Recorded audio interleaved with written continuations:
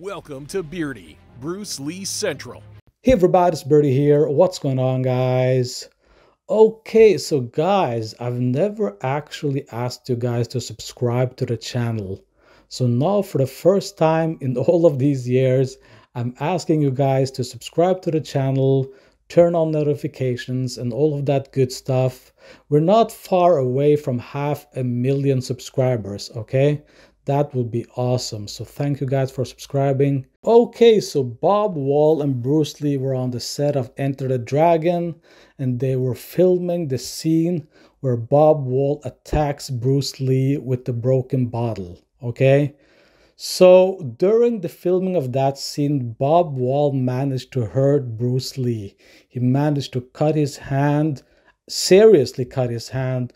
Bruce Lee had to be rushed to the hospital. He had 11 stitches and he was out for 1 week. So they had to stop the production for 1 week. And after this, a rumor was started on the set that Bruce Lee was going to kill Bob Wall. Yes, that's right, guys. And Freddie Weintraub, the producer of the movie, actually heard the rumor and he went to Bob Wall and he told Bob Wall, "Bob, Bruce Lee is going to kill you when he comes back." And Bob Wall got really scared, like legitimately scared, okay? So he went over to Bruce Lee's house and he asked Bruce Lee, "Bruce, there's a rumor out there that you're going to hurt me or kill me." And Bruce Lee said, "That's nonsense. I'm not gonna kill you, relax." And that was that. So Bob Wall went back to the Enter the Dragon set and they waited 1 week for Bruce Lee to come back. Now let's listen to Bob Wall and what he had to say. To shoot the scene, I'd have to break the real bottles, and Bruce instructed me to take the jagged edge of my right hand, which I had one in each hand, but lunge with the right hand at his right pec. And Bruce's words were, "Come at me as fast as you can." So on the 6th time that we shot it, Bruce had his right hand up and he started to spin. And as he spinned, he jammed his fist into the glass. And so Freddie Weintraub called me and said, there's a rumor that Bruce is going to kill you. And I went back after his hand was well and we shot the rest of the scene where he sidekicks me. And he sidekicked me so hard, I mean, Bruce hit like a mule.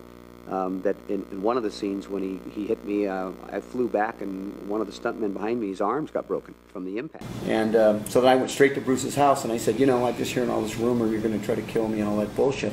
He says, "That's not true at all." And I said, okay. So he was off for about 5 days and we went back. Okay, so during the build-up to the scene where Bruce Lee kicks Bob Wall, Bruce Lee had planned his revenge on Bob Wall.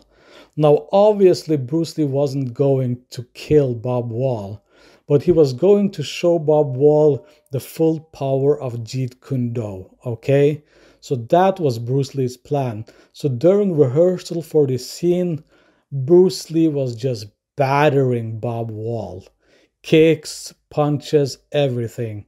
And Bob Wall just had to take it.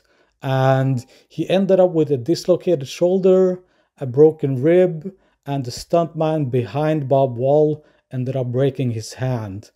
So Bob Wall needed to take 2 days off the production to recoup, okay? He was that battered up. So that's how Bruce Lee got his revenge for being cut in the hand by Bob Wall.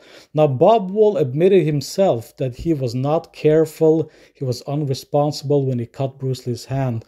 So this was Bruce Lee's revenge. That was why Bruce Lee took revenge on Bob Wall, because he felt he was not responsible when using the broken bottle. Now, this was a real broken bottle. This was not a prop.